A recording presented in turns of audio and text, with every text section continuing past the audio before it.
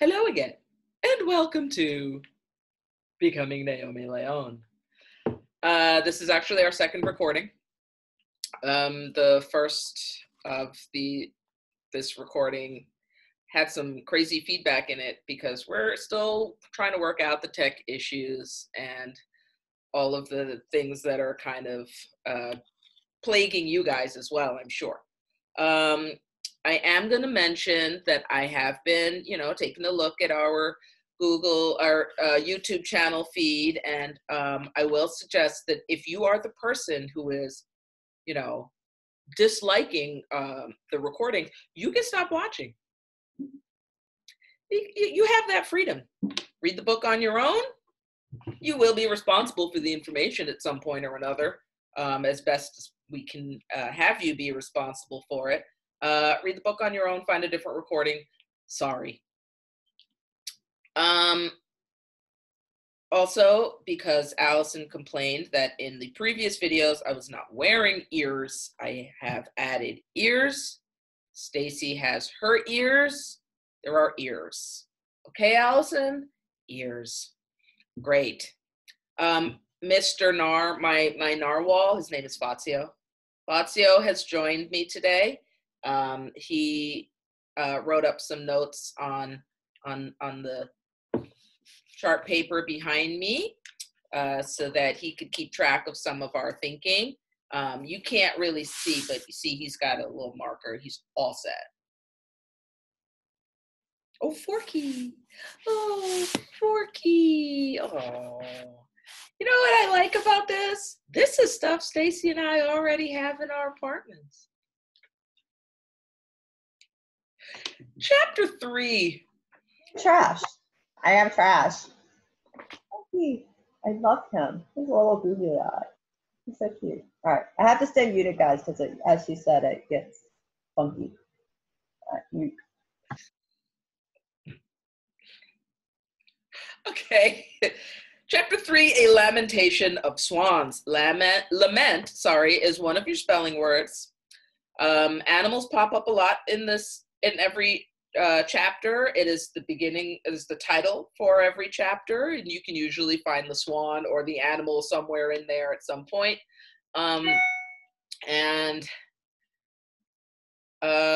So listen out for the animal.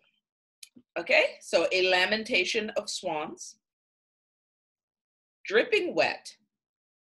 Graham didn't weigh 100 pounds, and even wearing her running shoes, she didn't reach 5 feet tall.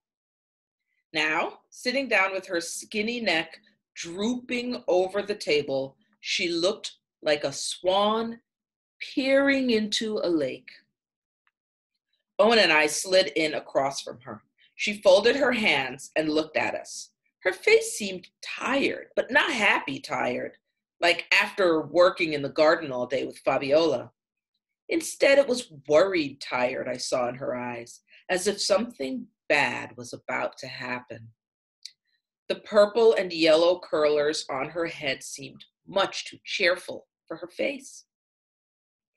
I know you probably don't remember much about your mother, said Graham, talking real slow, as if we wouldn't understand her if she sped up. I've told you the story of how Terry Lynn came to live with me. We had heard it, but only once in glorified detail, because Graham was not one for rehashing events from the past. Owen and I had retold it to each other so many times that we might as well have been reciting it from a storybook. It had started way back after Graham was widowed. Her daughter got married and ran off to live in Kentucky. Graham said it broke her heart to lose her only child to folks in a state so far away. Her daughter and son-in-law had one child, Terry Lynn. Graham had only seen her a few times during her young life. Then, when Terry Lynn was a teenager, her parents suffered a car crash and died 2 weeks later in the hospital. Terry Lynn was sent to live with her other grandparents. From what Graham could figure out, Terry Lynn defied them so much that they finally didn't want her anymore. Graham was her only other living relative, so they put Terry Lynn on a bus to Lemon Tree. She arrived mad at the world and almost grown. So Terry Lynn was defying her other grandparents. She was defiant, which I think says a lot about her character. If you're not sure what the word defiant means, defiant is when, so for example, a student has been asked by their teacher to maybe stop doing something, and that student would say, look the teacher directly in the eye, and then continue doing that thing anyway, then they would be defying their teacher's request and being defiant. But the teacher can't send them to go live with their other grandparents. When she came to live with me, there just wasn't much I could do with her, wild as she was, said Graham. And then Walker Gordon had their summer company picnic and you brought Skyla, I continued. And Fabiola and Bernardo brought some men who were visiting them from their town in Mexico. Graham nodded. Terry Lynn met Santiago, a gentle, sweet man and so handsome.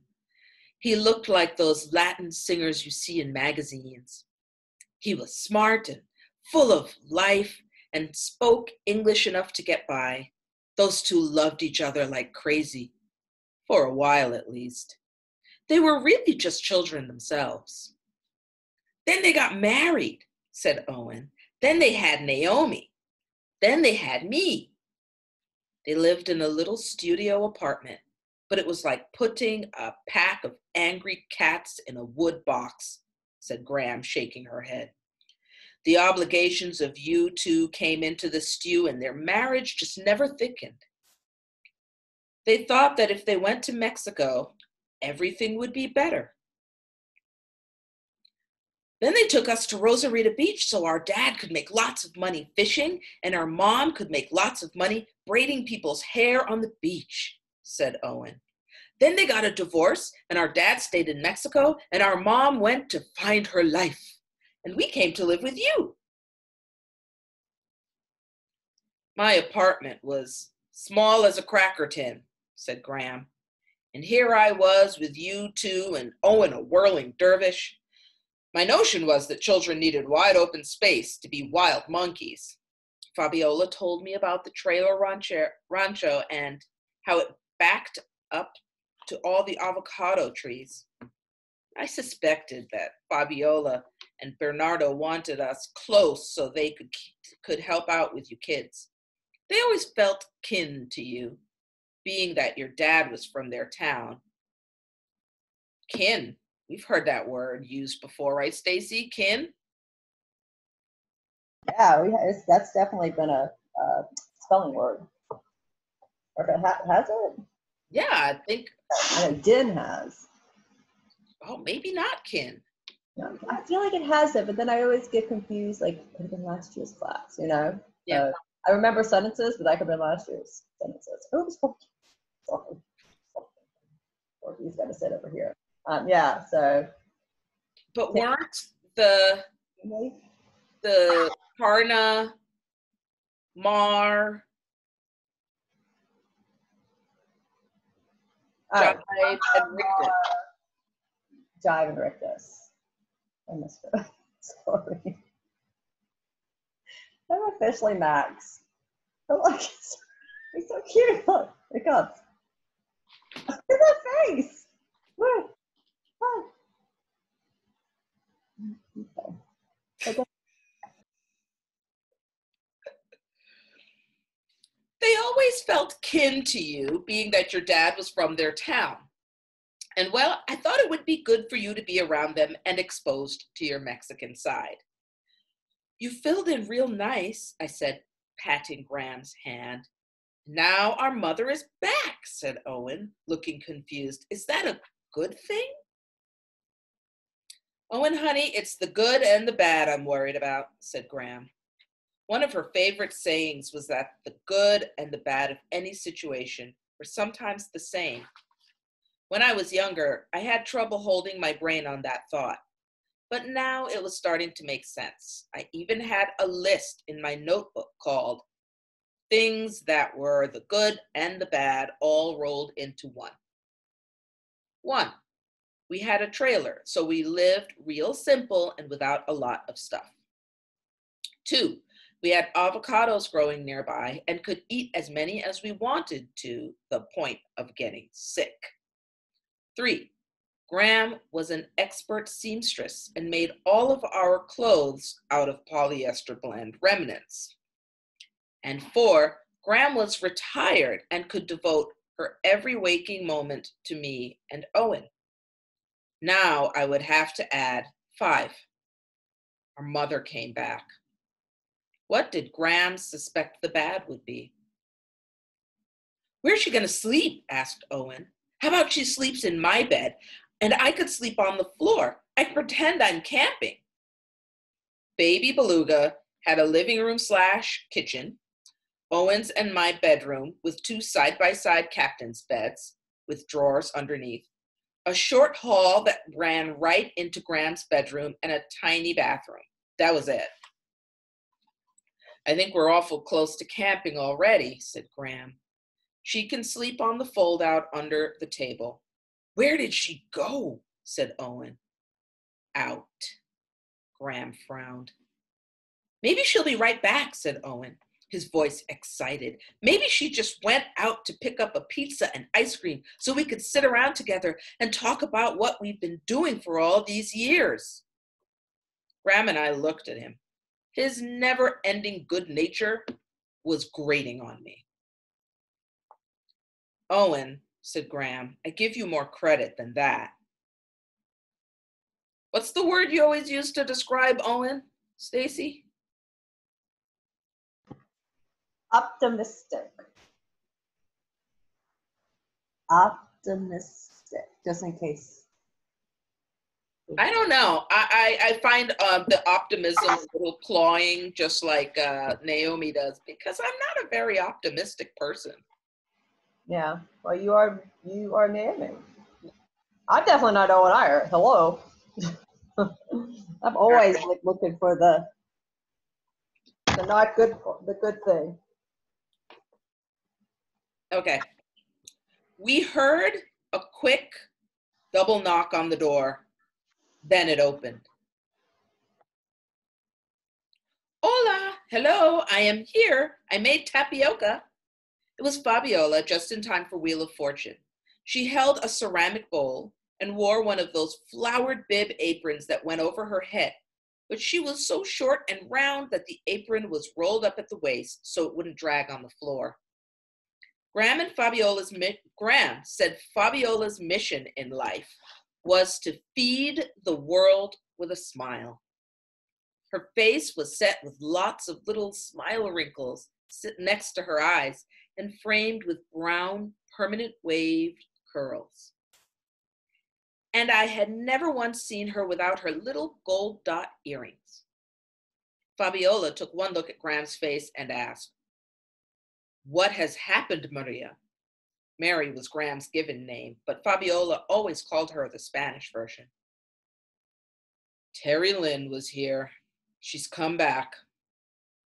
But we're not supposed to call her Terry Lynn, said Owen, because she changed her name to Skyla, after the sky. Skyla, said Fabiola, her forehead wrinkling. No one said a word. I could hear water trickling from one of the neighbors' garden hoses.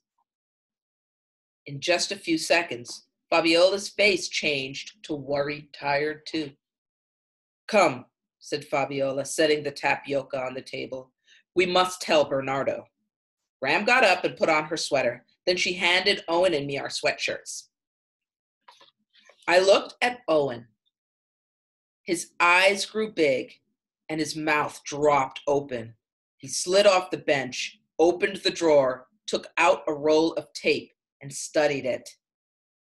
Then he stuffed the whole thing in his pocket. I picked up my notebook. took Owen's hand, and followed Graham and Fabiola out the door. That was the instant I knew with conviction that Skyla walking through the doorway of baby Beluga was life-changing serious. I knew it for two reasons, and I suspect Owen knew it too.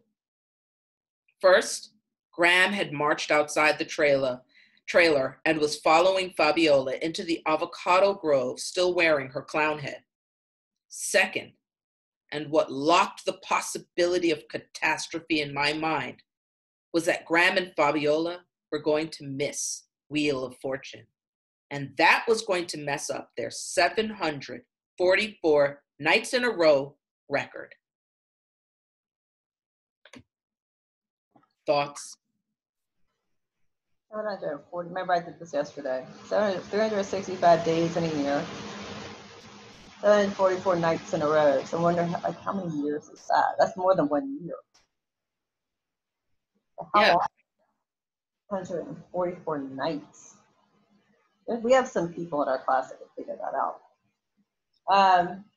It might have talked again. It's like when I've read this book so many times, and I always hear something different. So I'm thinking baby beluga. Beluga is a whale, so that's an animal. Did they say that at the beginning, that they named it after, like the beluga is a whale? Let's look back. But if they don't, that's just like you said, like big pattern is animals. So even the name of the trailer. It just says that's what Graham calls it, beluga. A beluga whale. It looks like a whale. Yeah. If you look up a trailer, it's the silver ones. I used to love those. I had a friend that had one of those when I was little. Oh, we never actually went in it. I mean, we would go on it when it was parked in their driveway, but I actually never went camping in it. But coolest thing ever. Yeah, but that was my thought, the baby beluga. Okay. I was thinking about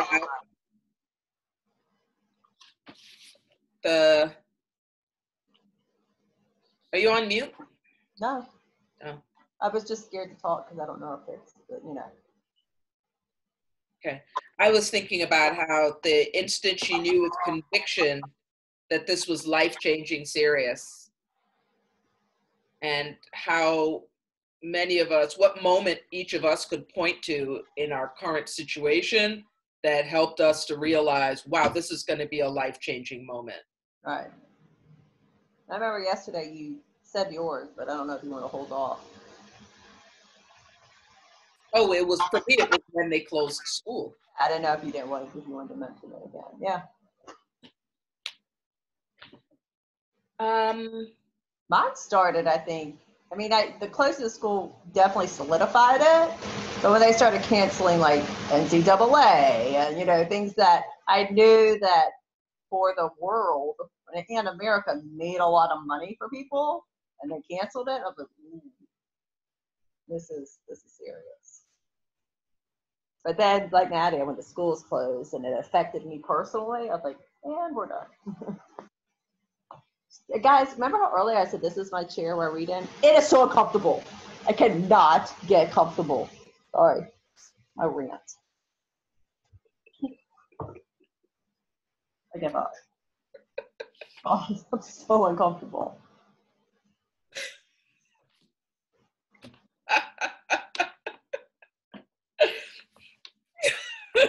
I miss Stacy so much. It's like the worst.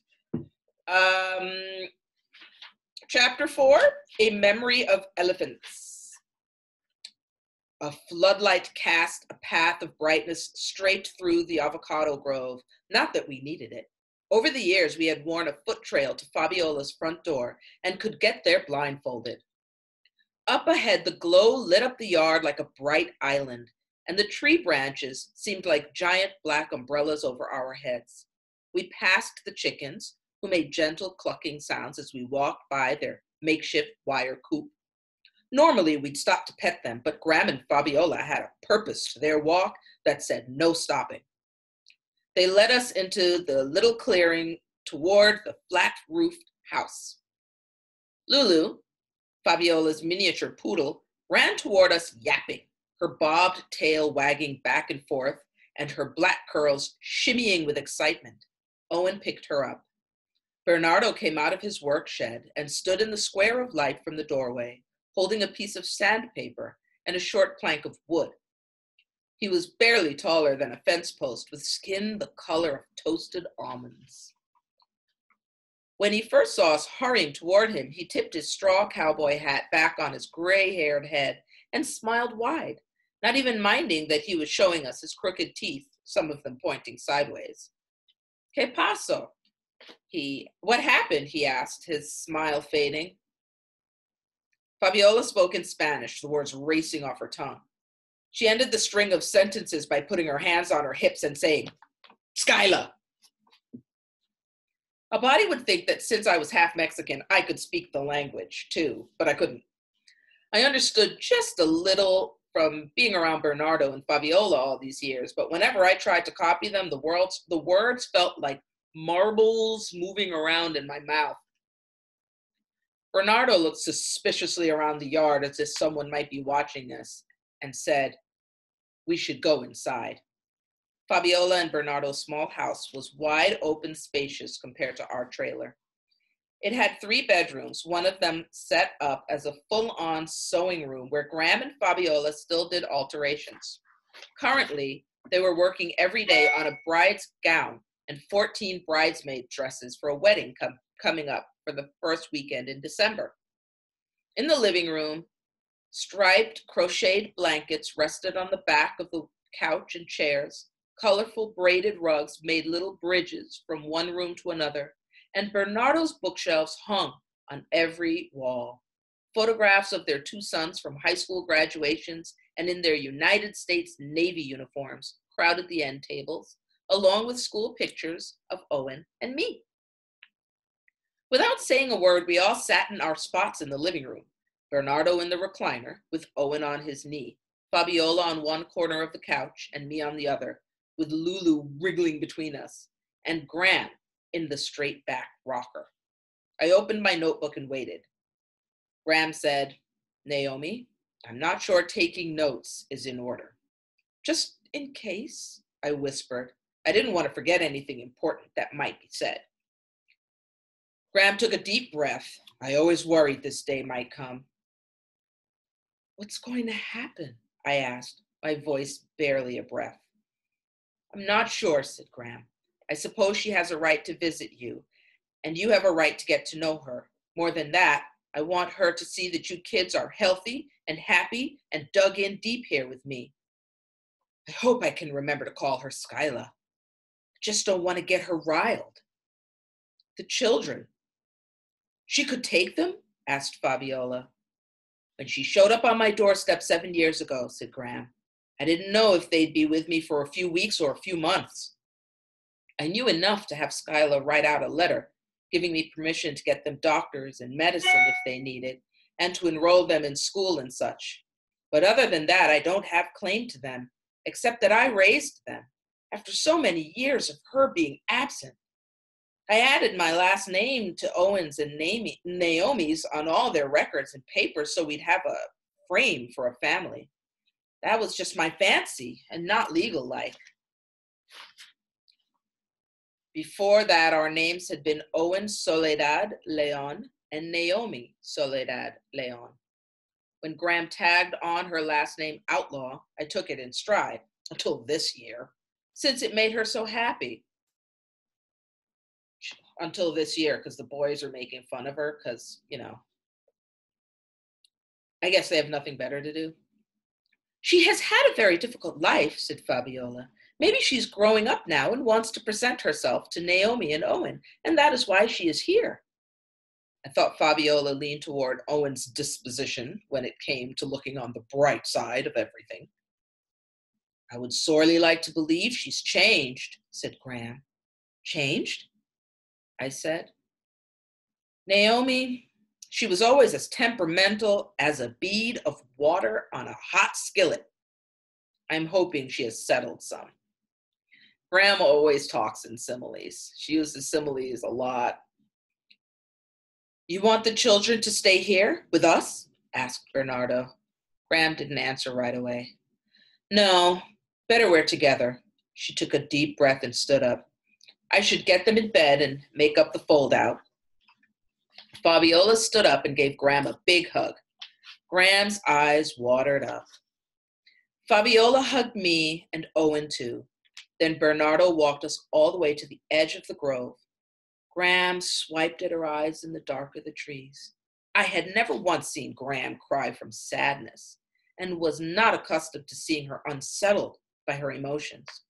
My insides wobbled as if I was standing on a 3-story roof looking down. I bet a lot of us right now have been noticing some grown-ups displaying some emotions that might be unsettling to us. And maybe we're a little bit like, whoa, I don't think I've ever seen my grown-up look like that or feel like that. And it might be unsettling for us to see their grown-ups react that way. Probably. I've seen my parents reacting in not the right way, and they're old. Yeah, my parents have been reacting not the right way, but hey. Yeah. I feel like, yeah, if that's not a story our students need to hear.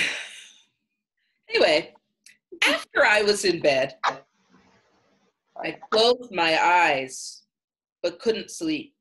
I tried as hard as I could remember, to remember something about my mother. Memories from a place far away in my mind struggled to get to the front of my brain.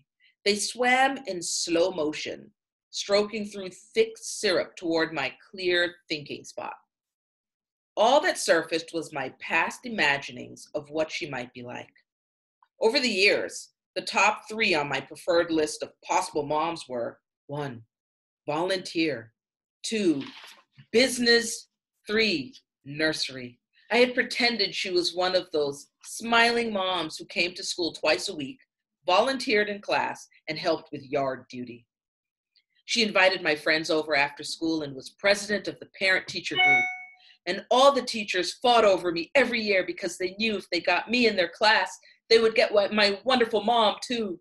Sometimes I imagined a business mom who wore suits, fancy scarves, diamond earrings, and high heels that clickety-clacked down the halls.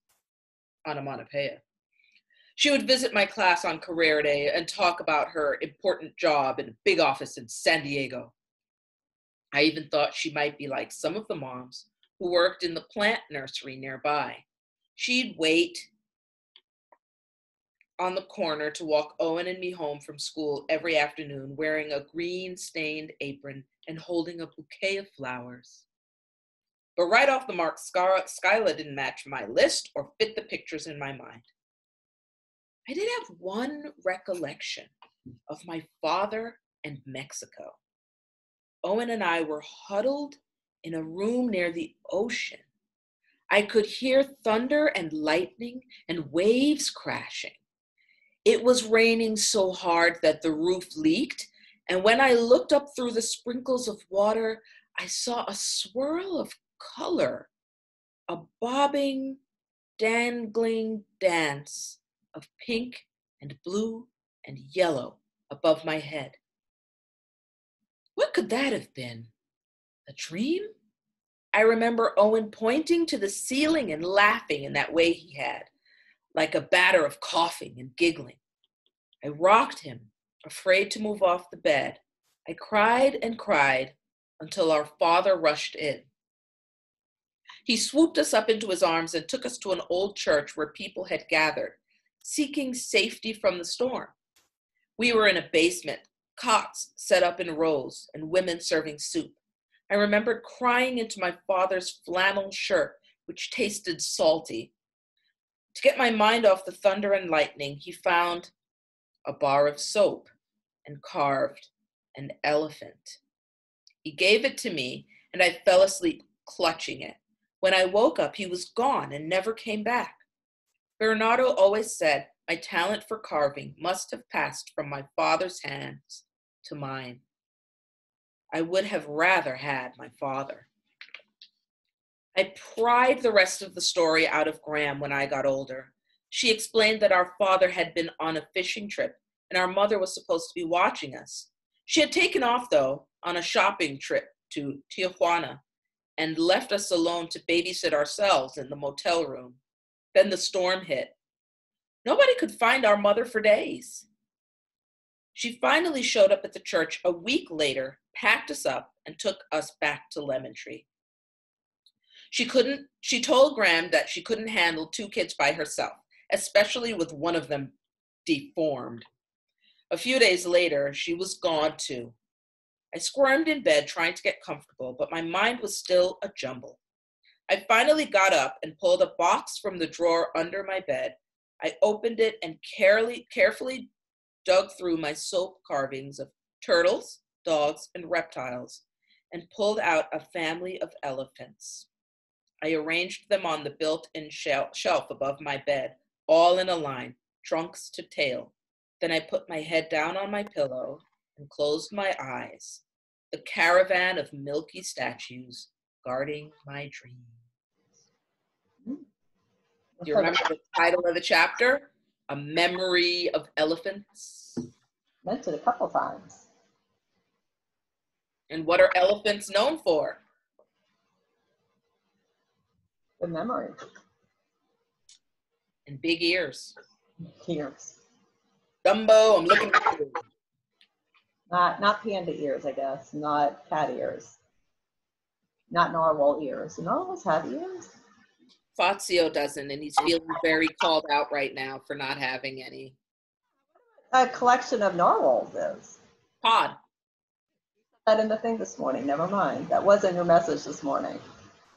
I'm sorry. I did read it. I did read it, I swear.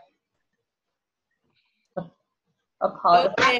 So I added a few things to a chart here, and I think we can add a few more, or Fazio will add them later. So I added in that Naomi, our narrator, is in 5th grade. She doesn't talk a lot, and she talks softly. She makes lists, and she carves soap animals. I added that Owen is Naomi's younger brother. He has a gravelly voice. He uses his comfort tape. He has some physical issues, or as Skyla called him, deformed. He's very smart, wants a bike, and he's, as Stacy says, optimistic. We have Graham. She's the great-grandmother. She's old. Takes care of Naomi and Owen. Her daughter died. She raised Skyla. It's her granddaughter. Which is her granddaughter. And she speaks in similes. Then I added Skyla, formerly Terry Lynn. She's Naomi and Owen's mother. She's been missing for 7 years. Changed her name and her hair color. She was described as having the M of her lips colored in with the lipstick. Clive is her boyfriend who's working on learning tattoo and dragons and flames. She was orphaned, technically. Her parents died in the hospital after a car accident. She's defiant.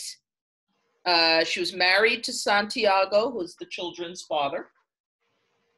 We've got Fabiola and Bernardo on the end here. That's how Skyla and Santiago met. Fabiola and Bernardo are from Mexico, and they're Graham's friends. And we know that a dog named Lulu. And the dog named Lulu. Their second Lulu. Oh yeah, second Lulu. That's something you guys can start doing in your notebooks, is making some lists like Naomi of some things that you're noticing that are familiar to you from other stories we've read. Stacy, can you mute? I'm getting feedback. And also, you can start thinking about the animals, what they're representing maybe, some other things that you're noticing are happening a lot. And also start sending me some things that you're wondering. This is some stuff we know about our characters, but what are you wondering about what's going to happen, about what will happen to particular characters, what major events might be in the middle of the book. Remember, we're just finished chapter 4. We're not anywhere near the middle of the book. What do you think might be the major action that happens at the middle of the book? Some rising action, some things that might lead us there. Those are some things you can start scribbling down in your reader's notebook. Just remember to date everything. You don't need to hand in anything just now. We'll start talking a little bit more about those in the coming weeks. And I hope you're enjoying the read aloud. If not, please don't dislike. All right? I'm unmuted so I could say bye. Not to you, because I'm sure I'll see you again, but to them. Till we meet again. We meet again. Forky says bye. Forky says bye. I'm trash. I am trash. That's all he says. I am trash. You're not a trash, Forky. This is basically what I'm talking to at this point, once I hang up with Miss Nadia. I've been talking to Fazio for a while now. Oh, Fazio. Maybe Fazio and Forky can meet one day. Can you imagine what that conversation would be like? Like the things they would say about us? Yeah, it's mostly like, they're crazy. Yeah, they would like take off. They would go and quarantine themselves. Yeah. It's all over. All right, guys. Till next time. Time.